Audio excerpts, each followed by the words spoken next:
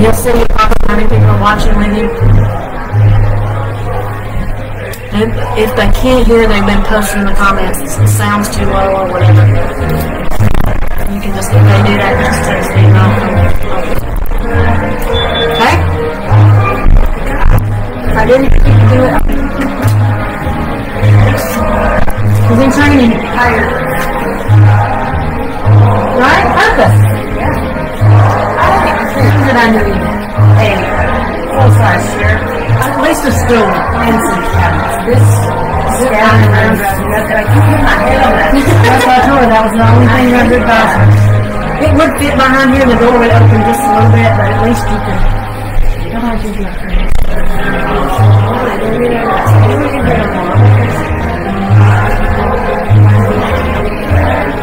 If that's okay with you.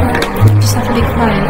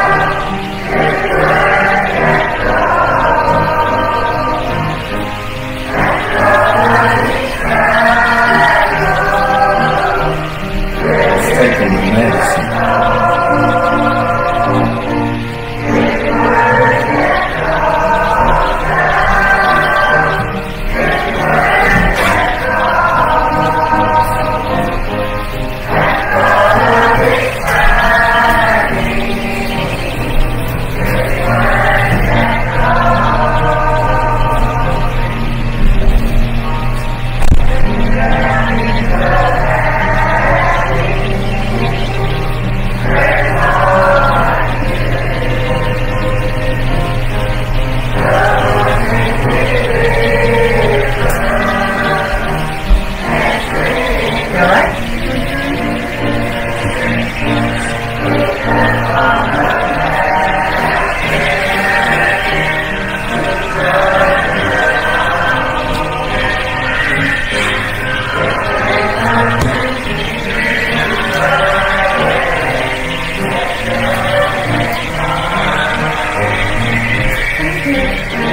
It's coming in closer to here. Alright, Miss Audio Visual. Listen to that and tell me what sounds different here. Listen to that. Okay? Well, this sounds fuzzy. I don't know.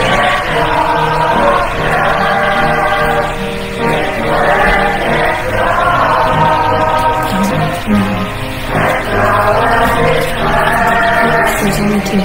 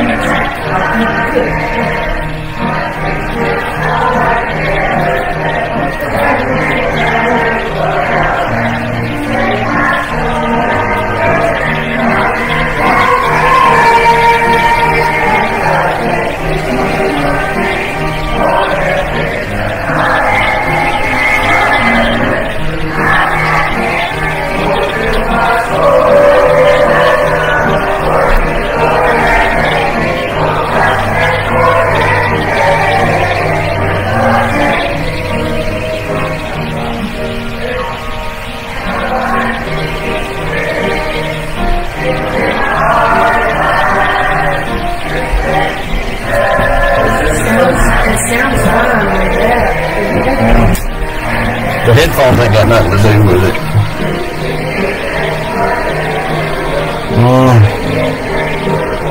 Try it now and see what happens.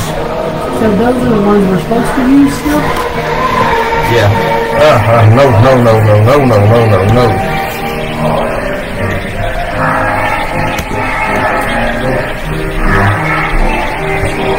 It could be your phone. Huh? I had a problem with any of the other ones. There's so much feedback. It's hard to hear. Do you have a Facebook? Can you look it up and see if it's not up?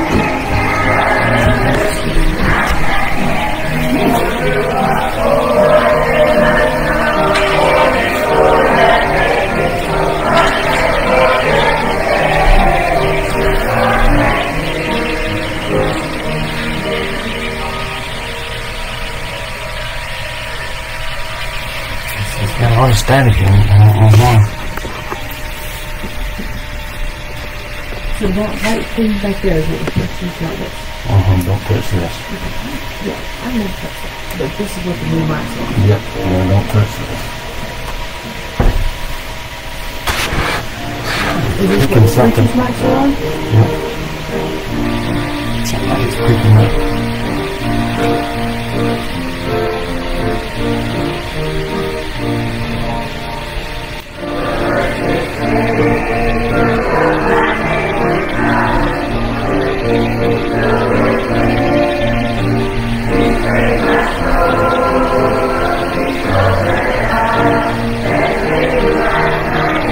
It's not maxed out. I don't know what it's doing.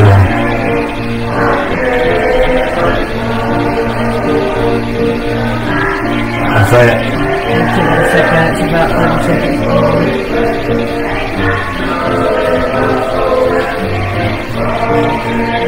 It's a little better. I can at least hear the piano now. I don't know what it is. I can hear your mic. Your mic. Maybe it's I'm on. talking right now. I don't have a microphone on. Right there, on this video, it said it's not maxed out. So something in here is on. Well, you got all this open, I don't.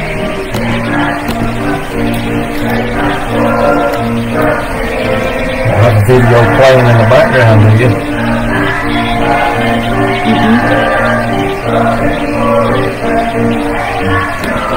You don't have a mic on yet? You hear that?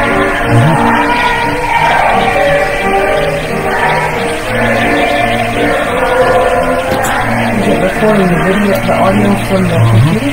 It is.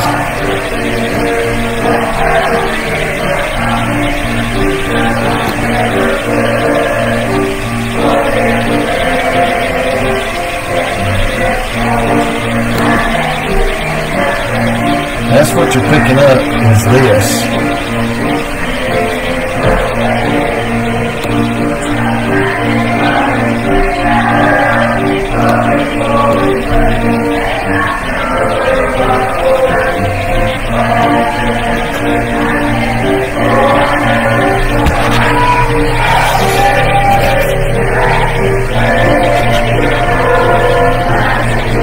Yep.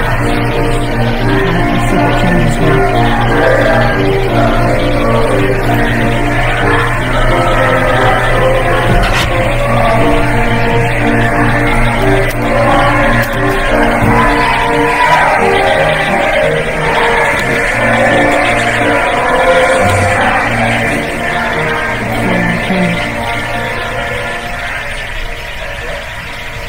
I don't know why it's picking up my voice. I don't have a microphone on.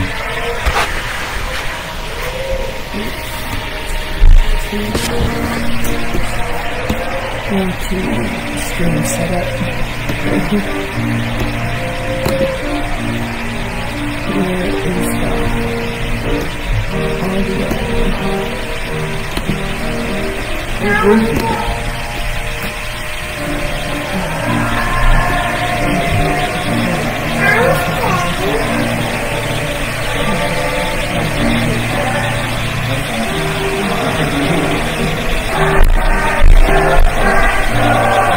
I don't know.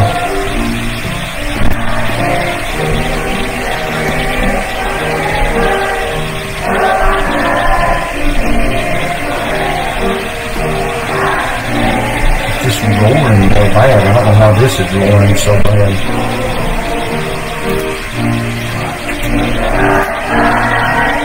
You can just do it this I would way. end it and restart it. That's what I would do.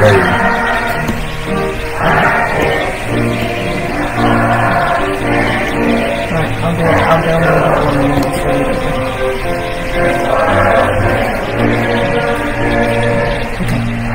I don't know what it's doing.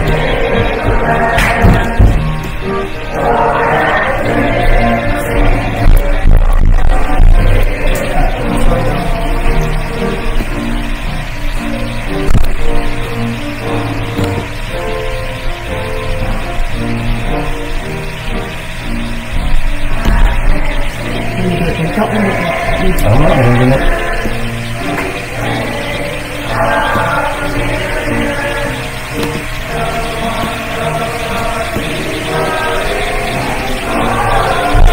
I have no idea what's going so bad.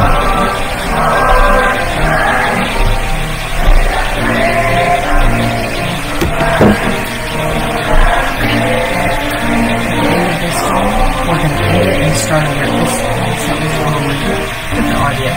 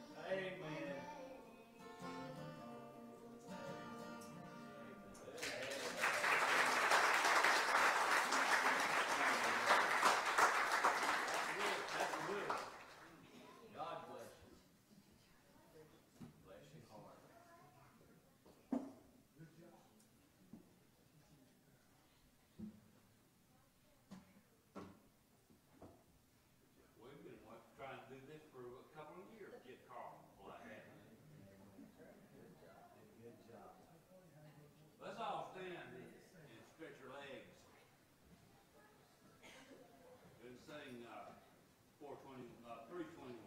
321.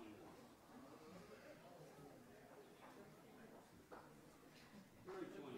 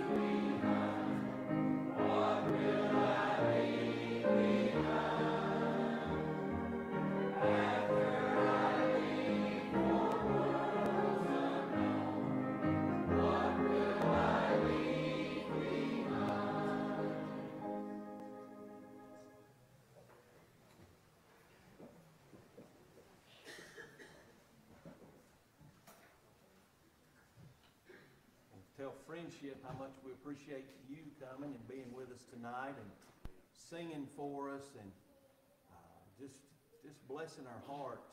And great news that we heard as we were leaving church last night, and we'd heard from earlier in the week of the soul being saved, and it's just been a great blessing. But there's a spirit I sense in the church tonight that I haven't felt all week. I feel a spirit of unity in God's house among God's people. I really do.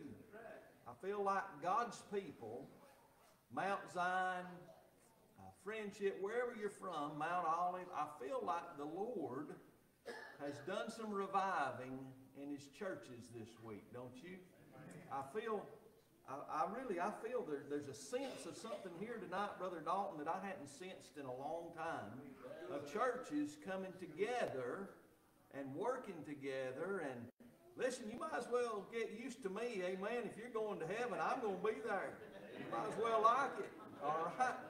You say you'll be different, I'll be known as I'm known, all right? I ain't going to change a whole lot, Brother Dave. The Lord made me this way.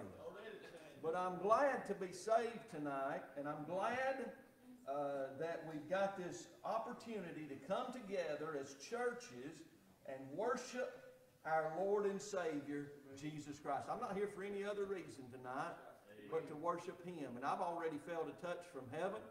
I've already sensed something happening here tonight that we may go home and talk about for years to come.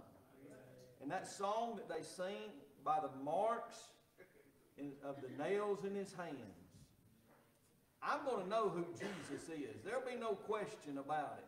All right? But the proof will be in his body. Amen? Danny preached on Sunday night that Thomas wanted to see Jesus for himself.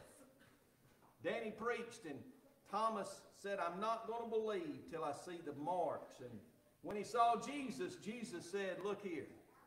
Reach hither your finger. Behold my hands and my feet. And then he said, put your hand in my side, Thomas. It's me. It's me. And if you think something's going to happen between now and the Lord coming back to get us, you're wrong, because the book of Zechariah said that Israel, the book of Zechariah said that the house of David and the inhabitants of Jerusalem would look on him whom they had pierced. Amen? The piercing's still there. The marks are still there.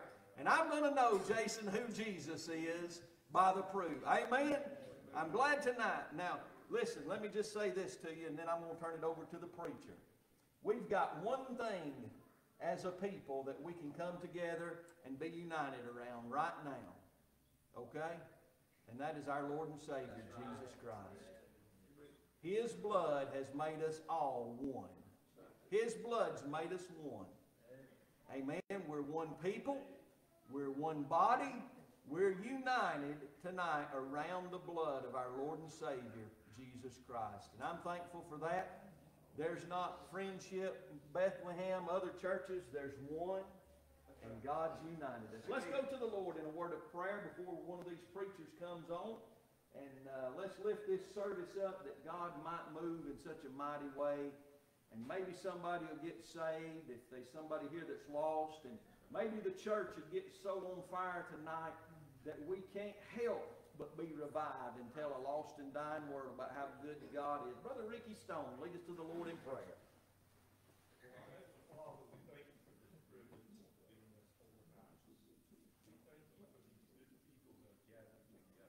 What a great blessing you poured out on us tonight, God. God, I love you tonight. God, give us something for service in the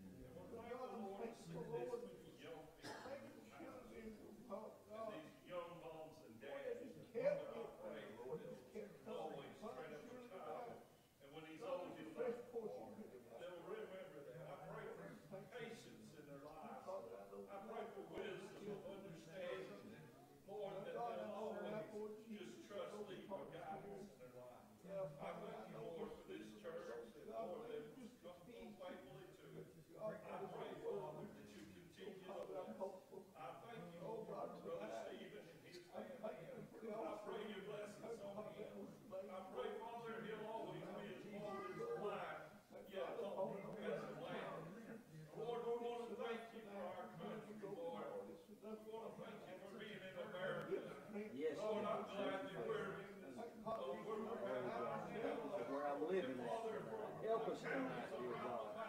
Pour out your Spirit upon this place, God. Lord, that each and every one of us will just always trust Thee with all things that are right.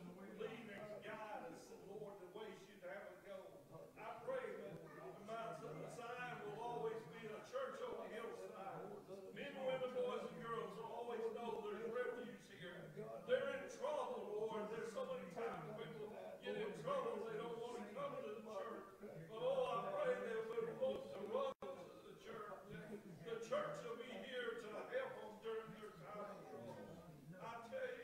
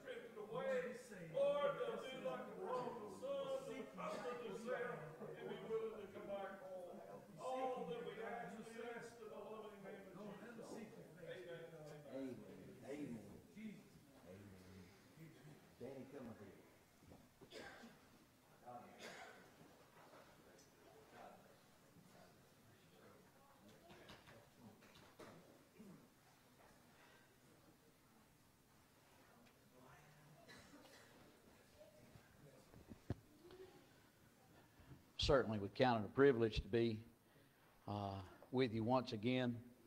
I want to say in the outstart that I appreciate Zion for hosting us this week, for all the meals that you've given us. Tonight especially, if you see me get watered down and slowed down a little bit, it's Doug's fault.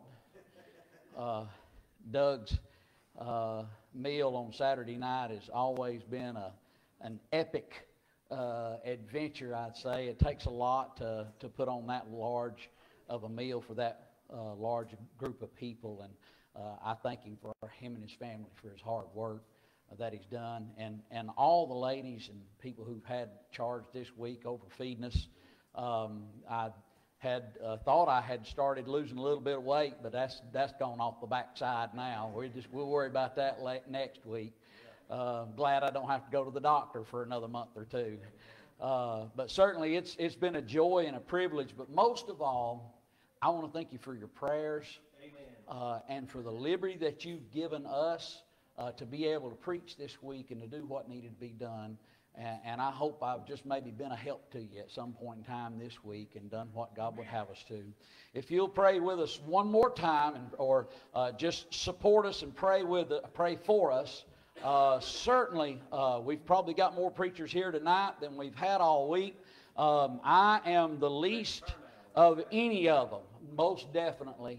It wouldn't hurt my feelings for every one of them to come ahead. I am, as I said, the least of them. But I'm a Jarrard, so that makes me one of the loudest one of them. I'm going to try it not be my fault that your bellies might be full, but I'm going to see if I can't keep you awake just a little while. But you pray for us most of all that Danny will get out of the way. You don't need to hear from him. Amen. You need to hear from God.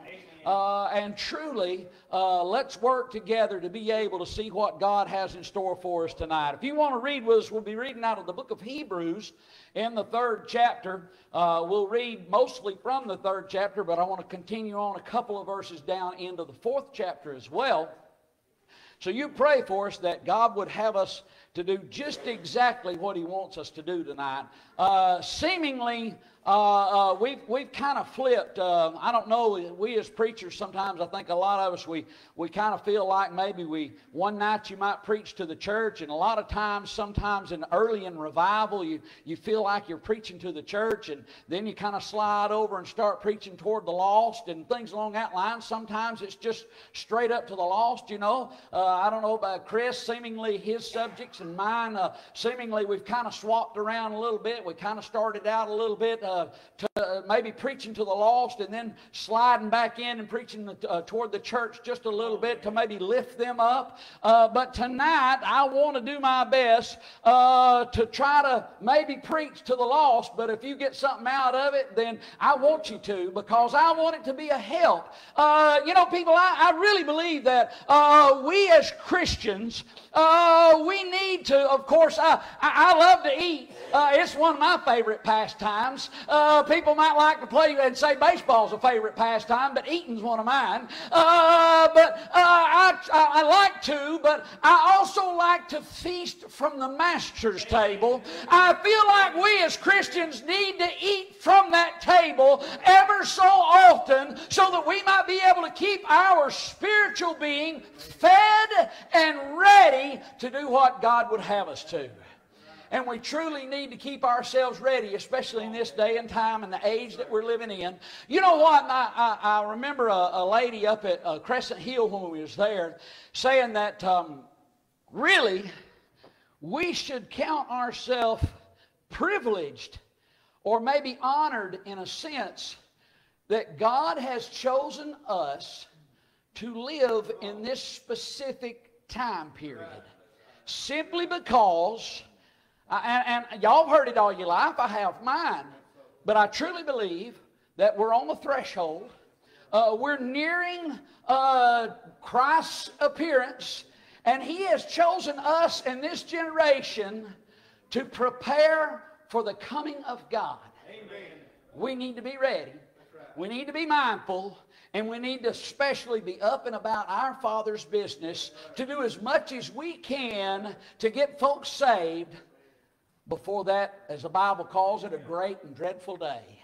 So let's just join in together. You pray for us now in the 3rd chapter of the book of Hebrews. And let's start with the 4th verse. Bear with me. I'm going to read the rest of this chapter and a couple of verses out of the 4th. So starting in the 4th verse, it says, "For every house is builded by some man, but he that built all things is God. And Moses verily was faithful in all his house as a servant for a testimony of those things which were to be spoken after. But Christ as a son over his own house, whose house are we, if we hold fast the confidence and the rejoicing of the hope firm unto the end. Wherefore, as the Holy Ghost saith, today, if you will hear his voice, harden not your hearts as in the provocation, in the day of temptation in the wilderness, when your fathers tempted me, proved me, and saw my works 40 years. Wherefore I was grieved with that generation, and said, they do always err in their heart, and they have not known my ways. So I swear in my wrath, they shall not enter into my rest. Take heed, brethren, lest there be in any of you an evil heart of unbelief, in departing from the living God. But exhort one another daily, while it is called today, lest any of you be hardened through the deceitfulness of sin. For we are made partakers of Christ, if we hold the beginning of our confidence steadfast unto the end. While it is said, today, if ye will hear his voice, harden not your hearts as in the provocation. For some, when they had heard, did provoke. Howbeit, not all that came out of Egypt by Moses, but with whom was he grieved 40 years? Was it not with them that had sinned, whose carcasses fell in the wilderness? And to whom sware he that they should not enter into his rest, but to them that believed not? So we see that they could not enter in because of unbelief. Let us therefore fear, lest a promise being left us of entering into his rest, any of you should seem to come short of it. For unto us was the gospel preached, as well as unto them, but the word preached did not profit them, not being mixed with faith in them that heard it. For we which have believed do enter into rest, as he said, as I have sworn in my wrath, if they shall enter into my rest, although the works were finished from the foundation of the world. I believe we've already heard that one time today. That the work was done before the foundation of the world. What about that? You see, some people want to believe that the plan of Christ was well after the Mosaic Law, well after the children of Israel and the carrying away of Babylon. But I want to say this, God had that thing planned out long before the whole thing even started. God knew what it was going to take, and God knew that it would take his son to do it. Amen. Now, the foundation was laid. People came along. Adam and Eve came along. They sinned in the garden. Time carried on. People began to populate the earth. Sin seemingly just keep coming along with them and got worse and got worse. Here they came, and the flood came and cleaned off and just completely destroyed every single person, everything on the face of the earth, save those that were safe in the ark. And you remember Sodom and Gomorrah, how evil it got, and how eat up with sin that the wrath of God was poured out upon it. And just a few of Lot's family was rescued out of that horrible place that was destroyed by God. And here we are. Now Moses has come along. He has taken the people and led them triumphantly out of Egypt by the mighty hand of God, crossed over the Red Sea, and was given an opportunity to march proudly and boldly into the promised land of Canaan that God had promised his children. But when the report started coming back in after Moses sent spies in, all but 2 came back, and they all said the land is too great. The people of the land they're huge. They're too great for us to overcome. They overlooked the fact that every single thing they'd already been through, God had brought them through it. They so quickly forgot how the mighty hand of God brought them out of Egypt. They so quickly forgot. Every single one of them laid eyes, physically laid eyes on an entire sea being spread back before them, right in front of them, so they might be able to march along on dry ground and be able to escape the hand of Pharaoh, to be able to escape the people that were trying to bring them right back into bondage. They witnessed that for themselves. And here they were on the other side of that, just right on the threshold of stepping into the promised land. And they said, no, it's just too much. It's just too much. We'll never be able to go in and enter in. We're just not going to be able to do it. So God made them wander for 40 years in the wilderness of sin. Out there wandering around, just really roaming around in a circle. Just going around in a circle is all they were. And God made all those with unbelief fall by the wayside and die in that wilderness, and never got the opportunity to march boldly into the promised land because of their unbelief. Now, every single one of them wasn't. You remember there were several that come out of, several of them that came out of Egypt that was ready to march in. They were ready to go in. And God allowed them to live and see the promised land. Why is that? Because of their faith. Because of their belief that God was able. Now, we have Christ, who has came, as the writer put it, has came with his own house. I like that, don't you? Whose we are. I'm a part of that household. How about you? I'm a part of the house of God. You say, how you know that? Because I know I've been saved. I know I've been touched by the Holy Spirit of God. I've been born again, sanctified, saved, and sealed until the day of redemption, that I might be able to enter into that rest, that promised land that God has promised us, that we might be able to have peace eternally with Him. Why is that? Because you're a preacher? Nope. Because you might be able to play the piano? Nope. Well, because you might be able to sing a little song here and there? Nope. It's simply because I accepted the blood of Jesus Christ. He done the work. He done all of it. It's because of Him, praise God, that we might be able to have that rest. And by you not believing that, by you not accepting that, you're the exact same way as the children of Israel that didn't believe God was able to bring them into the promised land. You say, no, that's a different thing. Had I saw all those great wondrous works, had I saw the Red Sea part, had I saw how God was able to bring little old Israel, whom, let me say this, they were shepherds. They were not warriors. They were just old shepherd people, old farmers. Some of them maybe had some handicrafts here and there, but they wasn't a warrior in the bunch.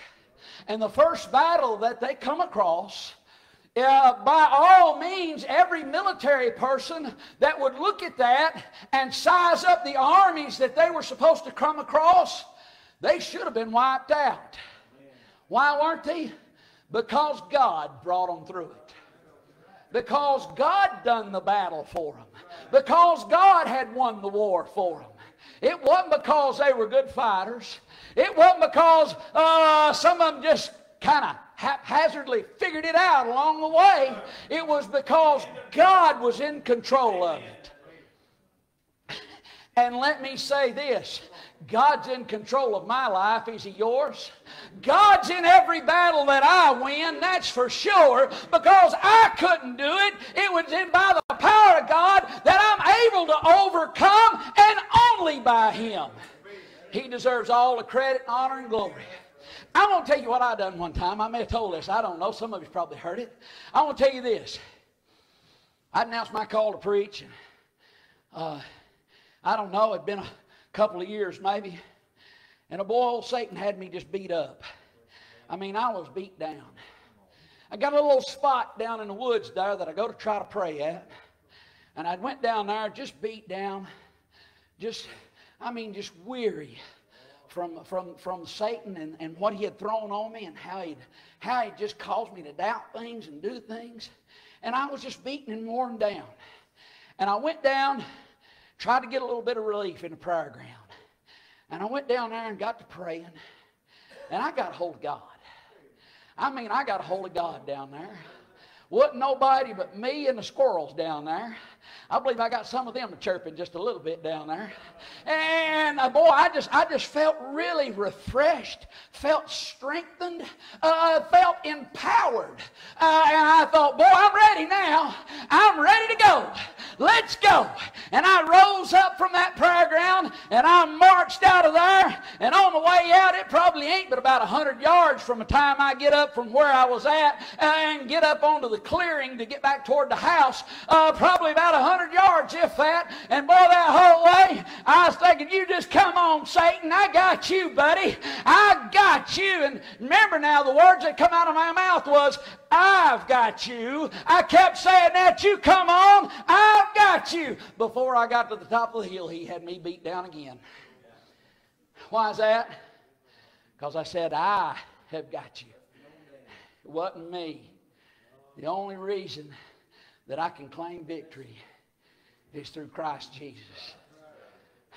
Amen. God the Father, God the Son, God the Holy Spirit, the Trinity, the three in one. It is because of Him, it is because of them, and it is because they have the power. You try to face Satan by yourself, you will lose every time. Do not underestimate our foe. Do not underestimate your opponent. That's one thing I tried my best to instill the students that I had when they would come up and begin competing in different places and stuff like that. I would constantly look at them and just completely tell them, never underestimate your opponent. Because the moment you do, you're going to drop your guard. You drop your guard, you're going to get your head knocked off. So I'm going to tell you this, never underestimate the power of Satan. I know God allows him to give all the power that he has. It's allowed by God. But buddy, he's a whole lot stronger than we are by ourselves. Amen. You better be ready. You better be ready. And you better take the whole armor of God, like the book of Ephesians lays out for you. Every part of it. And you take the Holy Spirit of God with you to do battle. But I want to talk to those who don't have Him. I want to talk to those, as the writer was trying his best to talk to the Hebrew children here, that he was trying his best to tell them. He was trying to explain them from a way and a point of view that they could understand.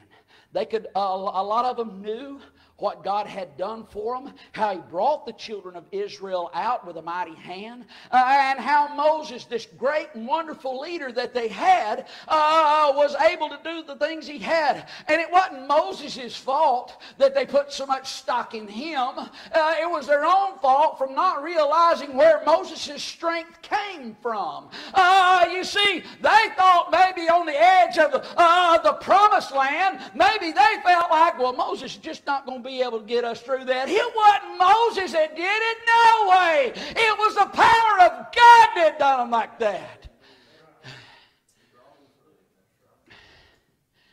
And if you go to heaven It'll be by God's plan through His Son and the shed blood that He gave for you on the cross of Calvary for the atonement of your sins and mine, that you might be able to have life and have it more abundantly by accepting the Lord and Savior Jesus Christ as your personal Savior. That is the only way. Christ said, I am the door. By me, if any man enter in, he shall be saved.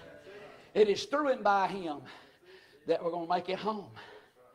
Now, you think about this.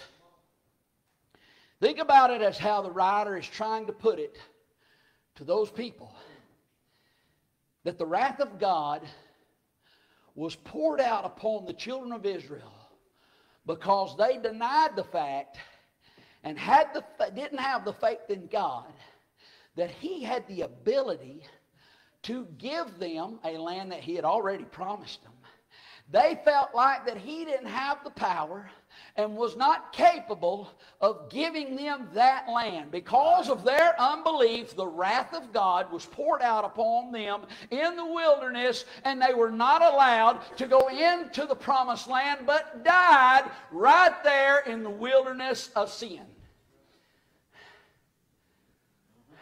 Now, if God was provoked to anger, as He put it, in the day of provocation, that they were when they turned and didn't believe that God had the ability to do it, how much more wrath might He have on today's generation that you believe or don't believe that He has the ability to save your eternal soul and bring you in the land of promise, which is heaven, which is created not by hands, but by the power of God. How much more wrath do you think? Because now he loved His children. He loved Moses. And they turned their back on Moses and God right there. And it angered God because of that, and He didn't allow them to go in.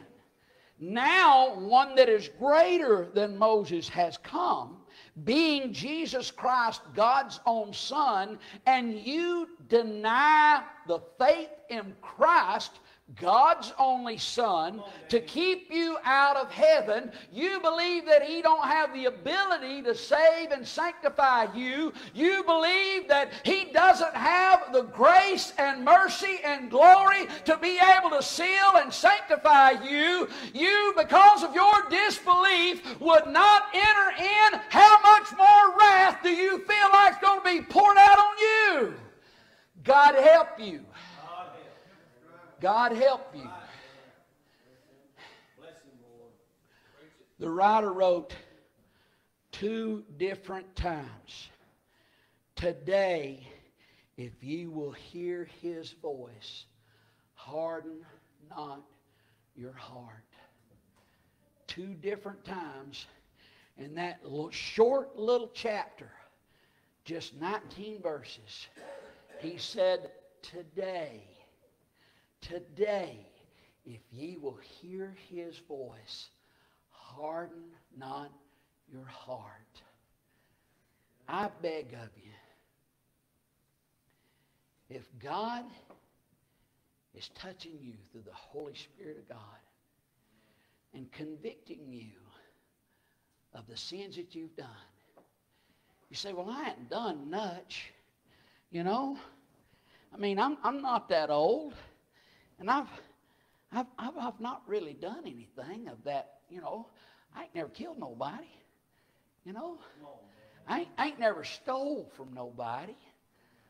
You know, I've never committed most of the top 10, you know, you might say.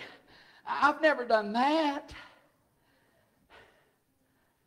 No, but if the Spirit of God's convicting you, you've done wrong somewhere. You remember, it was only one little bite out of a forbidden fruit that cursed us all to hell. That was a sin in God's eyes because He said not to do it. And that one little bitty sin is all it took to curse the entire human race. Just one. Have you done that? Just maybe one? And you feel the convicting power of God kind of making you feel bad because of that? Stirring your heart just a little bit? You know, conviction. That's the call of God. The convicting power of God is the Holy Spirit wooing you to come to an altar of repentance. For the door is open and ready for you to be able to step into it. All you got to do is just release, let go, repent of your sins, ask Christ into your heart, accept Him, and believe and confess. And it's that simple. You say, how in the world is something that important so simple? I've done said this one time this week. Christ done the hard part. All you've got left to do is believe. It was because of their unbelief that they were not allowed to enter in. That's all. They didn't believe God had the ability to do it. And the children of Israel, the majority of them, did not enter into the promised land just because of their unbelief. That's all. That's all it was. Just that simple thing of unbelief. Are you going to make the same mistake by your unbelief in the crucifixion, the blood atonement, and the resurrection of our Lord and Savior Jesus Christ? Are you going to let the unbelief of that keep you from entering in to the promised rest that He has for you? You see, there's only one sin that is unforgivable. Did you know that? You name any sin you want to. You name murder. You name pedophiles. You name adulterers. You name scoffers. You name any of them that you want to name. Any single one of them. But there's only one that you cannot be forgiven for, and that is simply unbelief. Blaspheming against the Holy Ghost is not believing that Christ, not accepting when Christ calls you, when the Holy Spirit of God calls you and convicts you, turning that away. That's the only thing that will keep you out of heaven. The only thing. You see people marching around sometimes toting signs up. You're going to hell for this. You're going to hell for that. Boy, that makes me so mad. You ask my wife. We'd be going down the road, somebody having a big old sign up, hanging up somewhere. You're going to hell for this. You're going to hell for that. Boy, I just get stirred up. I go preaching going down the road. She's ready to jump out of the car sometimes, I can guarantee you. She didn't get hurt doing that, but I guarantee you she'd figure out how to tuck and roll real quick. But every once in a while, because it just really burns me up. Because I want to look at them. I want to lock a car down and say, hey, I want to tell you this. You've given all these people damnation for doing this and doing that. It's simply because you don't believe in the blood of Jesus Christ and accepted it in your heart. That's the only thing that's going to keep you out of heaven. Bless God, it's all this other stuff. I got sealed and sanctified because I believe Jesus Christ is my Lord and Savior. I believe He came. I believe He lived a perfect life for 33 some odd years. I believe He bled and shed His blood and died on a cruel, rugged cross that I might be able to have life, and accepting that blood that was shed for me on the cross at Calvary. I want to tell you this. I want to tell you this. You've heard this said. I know you have. I've preached it several times before. I truly believe that the reason it took Christ so long to die on that cross and what kept Him up there, in His mind's eye, He was looking down through the ages of time, and He was seeing all those folks that was going to accept Him through the pages of time. Hey, I want to ask you folks that are saved, I want to ask you, how does it make you feel knowing that Christ saw yours. I believe He saw each one of our faces. I truly do. I truly do. I believe He saw your face. If you accepted Jesus Christ, I believe He literally saw your face down through the ages of time. And He said, that's why I come. That's why I'm here. That's why I'm dying. Because you're worth it. I'll stay right here. He could have called a legion of angels to come and wipe the whole hillside out and carry Him off that cross. But He chose to be able to stay there so that I might be able to accept Him and be saved one day. Bless God. Hey, I want to tell you, that ought to make a shout of victory, bless God. Because through Him and by Him, we are able.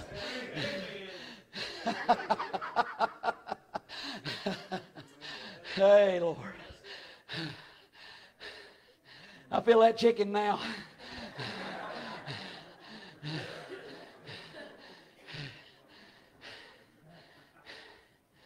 Do you know Him? Amen. Do you know Him? Better yet, do you know Him as your personal Savior?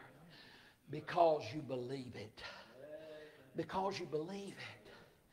Do you believe that Christ has the ability to save you?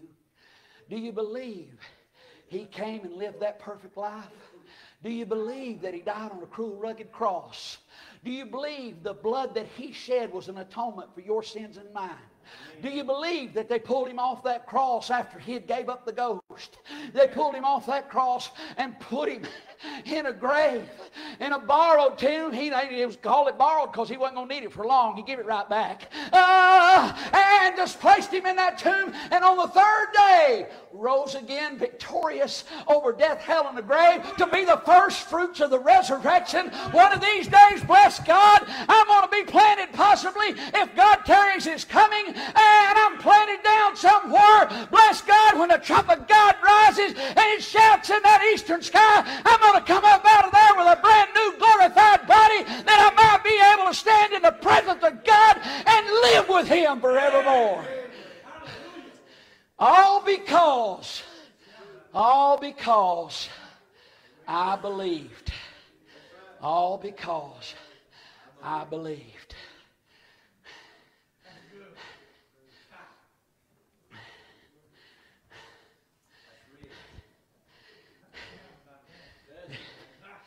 These gals up here in this choir,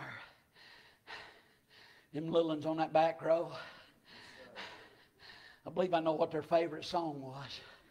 I don't know if they saved or not, but I believe whether they are or whether they don't, their favorite song is, I Remember the Day. I heard them ring the rafters on that one, didn't you? Bless God, bless their heart. I love it. I love to hear children sing. I love to hear children. Boy, don't you know that God just smiles real big when He hears little children sing a praises unto Him? You won't get me stirred up and broken, boy. You get children to start up there and start praising God. Oh, and the innocence that they have and all they believe. You see, we must come to Him as a little child. We must come to Him believing that He has the ability to do what He said He was going to do. And when little children get up and start singing the praises of God, it just warms my heart, because I truly believe that God's sitting back up there just smiling and just glory, just really being able to feel the love coming out of them children, being able to sing. Do you know Him? Do you believe in Him? Have you accepted Him? Can you enter into that rest? Or are you going to deny Him? Are you going to harden your heart? Today being the day of salvation, are you going to harden your heart and turn away from Him and Him wanting to give you the most precious thing that you could possibly ever get? Are you going to turn Him away? Are you going to go away in disbelief because you don't think He has the ability to do it? He is able. We've already heard news from a good country just right up the road how God's still in the saving business. He's still saving today. He's still calling today Today is the day of salvation. While you stand on your feet and these boys come out here and get a song, brethren, come on out here. Today,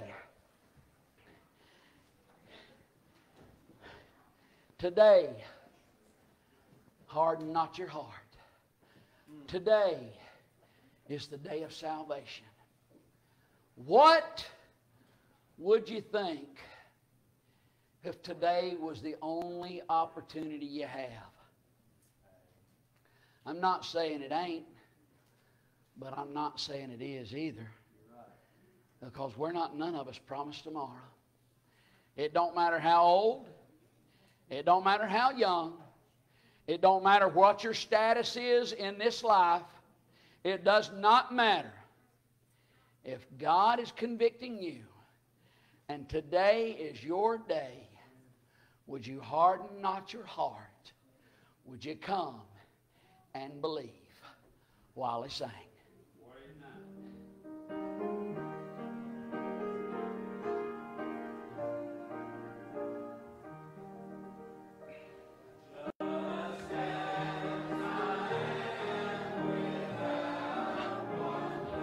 Bless you, Chris. Appreciate the prize, brother. Appreciate it. I have to. I have to.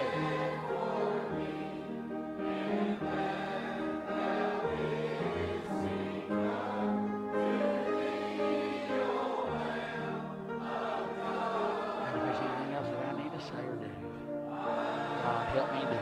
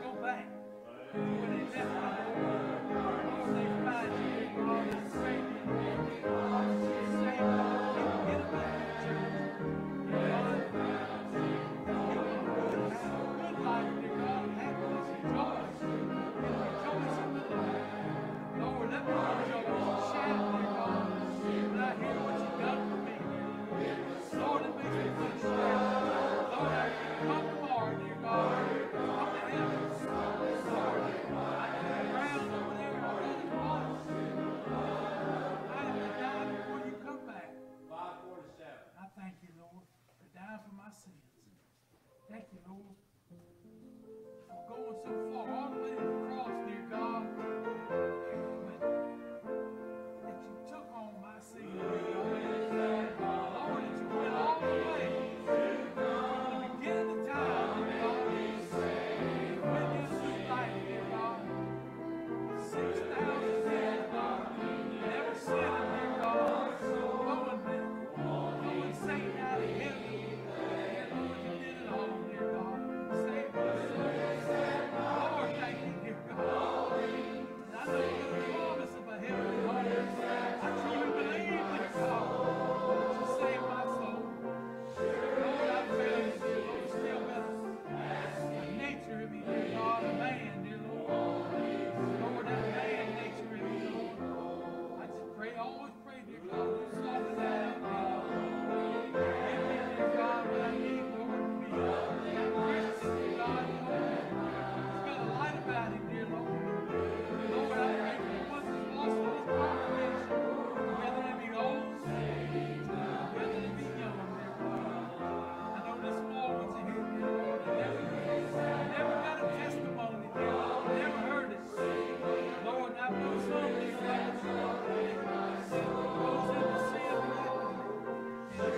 and more than they should, dear God. Lord, never come up here to beg me forgiveness. Lord, I know how to be forgiven.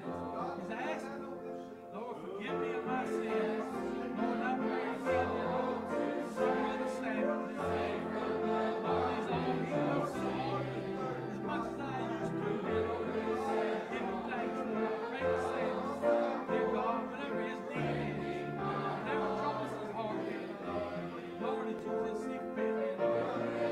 Take it off of him, dear God. Whatever it is, dear Lord, I don't know. I can say there's a lot of things, Lord. I don't know. If I did know, I'd pray about it more often. Lord, I'm grateful I can just say pray to Samuel. But if I knew, dear God, I could say specifically, dear God. Lord, if you could take it, save these souls at the altar, dear God. Lord, forgive me of my sins. Forgive me of